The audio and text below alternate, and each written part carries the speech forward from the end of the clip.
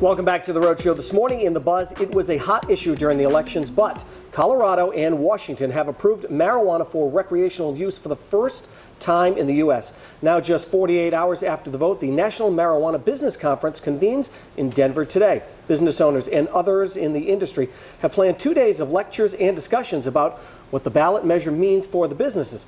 There are still plenty of questions. The approval could lead to big profits, but the governor of Colorado told voters not to quote, break out the Cheetos or the goldfish just yet, as the federal government still prohibits it. Meantime, now that Massachusetts voters have approved the use of marijuana for medical purposes, questions remain over how the drug will be distributed. Opponents say they're still concerned that the state public department won't be able to prevent abuse of the system.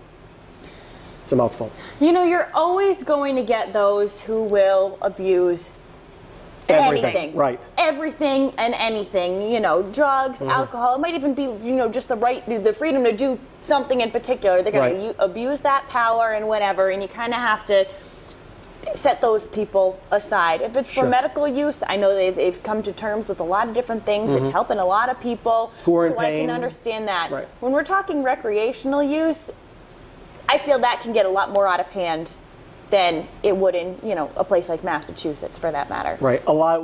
Even the medical use. We know that California, you know, you can get it for medical purposes. However, I mean, let's be honest. You get prescriptions for everything. Yeah.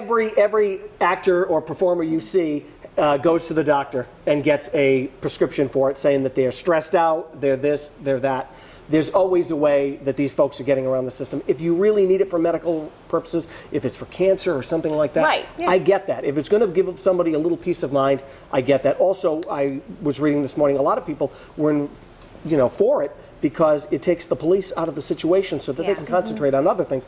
Because we all know that anybody who really wants this is going to be able to find a way to get it. Yeah, I mean, it's legal here for medical purposes in Rhode Island. So, you know, I know a lot of people who've needed to use it, and I appreciate it, because I think if people use marijuana for medical purposes rather than becoming addicted to painkiller drugs, I'm all for that. Yeah. In regards to using it as a recreational use, I'm a little fearful, because I think that it would take a little while. Like when you go to Europe, for example, and you're younger, you can still drink a little bit, and people there don't go crazy for it. But if it starts to become that pot is recreational, able to be used here, I'm afraid that in the beginning it's going to be a craze. People are going to go wild for it, they're going to go gaga, and it might get a little out of control. But in the long run, I think that it could be very profitable. I think they were saying that it might make Colorado $500 million. Wow. Yeah.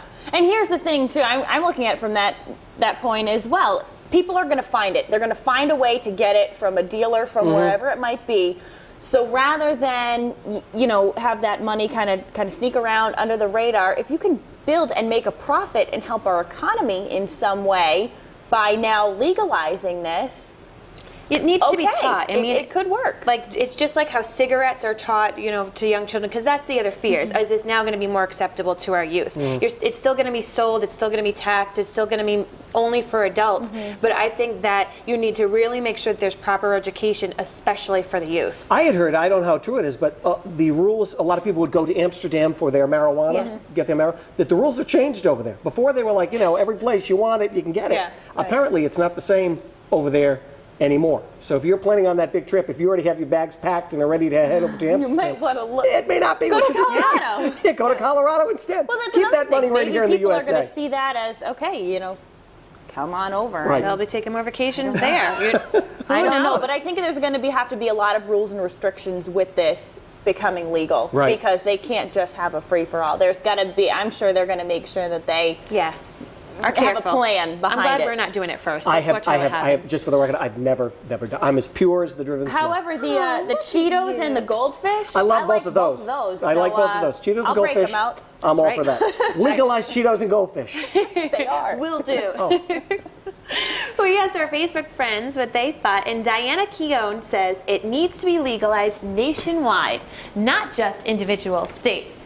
Tax it and sell it legally. It has less negative side effects than alcohol. And Malin Pacheco Albo says, of course not. Don't have it legalized. Ew! It would just make it okay and easier than it already is, probably to minors. I pray they never do it. And Kim Souza says Rhode Island would definitely see a change if we did. Jobs, restaurants, when it's taxed like smokes. Not to mention how much more relaxed this state would be. Wow, Okay, we would have some mellow people walking around.